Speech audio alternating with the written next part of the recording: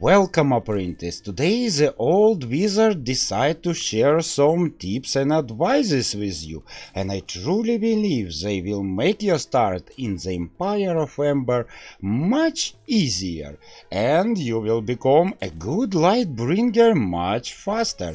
And if you enjoy what this wild peasant is doing and he just ruin everything around, like this video, and of course I will be happy to see you on my channel, so subscribe right now.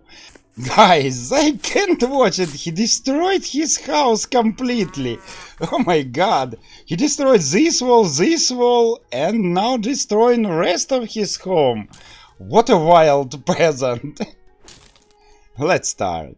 During your character creation, I strongly advise you to take 2 points of leadership with you, cause during the very first event in the throne room, using them you will be able to get additional army, and yes, there will be archers in this army, and archers is not easy to get, you have to build a lot to get them. So they will be very useful, and right from the beginning you will have enough warriors to go and complete your first quest and defeat these goblins. So it will be very useful to have 2 leadership. You will need it anyway. Okay, you win a first battle and get your first ember. Now it's time to put it in some spells. So I advise you to pay attention to these passive abilities first. They are very nice, but what I like most is this one. You enchanted training let you bring multiple weapons into combat. For me, it looks amazing. I will no longer have only one weapon and can switch him right in the battle. Okay, let's move to the next tip. When you explore in a dungeon or right in the middle of the battle, don't hold yourself, just destroy everything you can, cause you can get additional resources, and you will need them, believe me. So let your fury out, destroy everything you can, and almost everything can be destroyed. So just enjoy it. Never forget that you are mage and can do something like this. Always use everything that's around you to your advantage. And while you are in dungeon, just remember your health point is not regenerating. Of course, there will be a place to restore your health, but they are rare. And one more thing to remember, you will have some kind of mana burn. So I use a little bit of spells, and you see, now my mana will not recover to 100%. It will stop right here, and the more spells you use, the more mana burn will affect you. And only rest will help you, so just keep that in mind.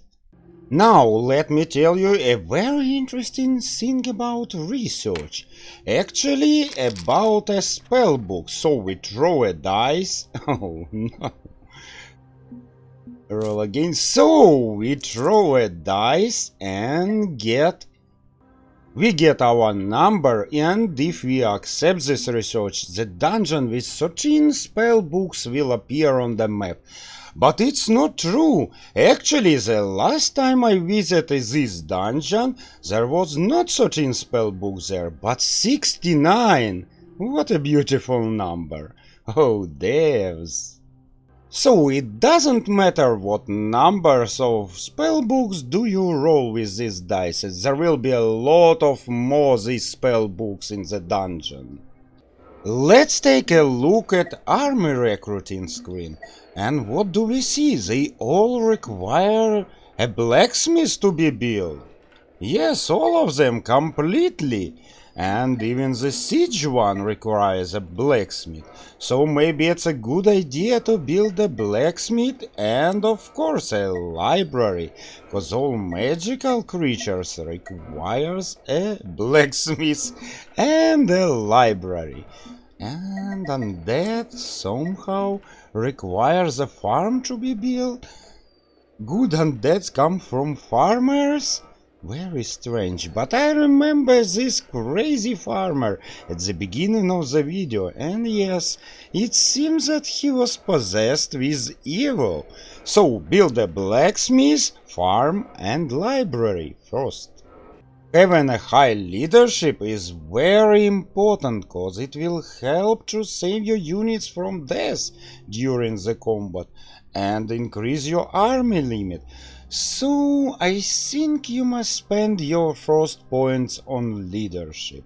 It's extremely important. Usually building one market is good enough, but not here. Building multiple markets will increase amount of goods that are available for purchase each day, so it's really important. Now, my young disciple, I think that you're ready and not beginner anymore. So go and build your Empire of Ember. But don't forget to subscribe to Old Wizard channel, cause I have more videos for you. And I will see you in my next video. See you, friends.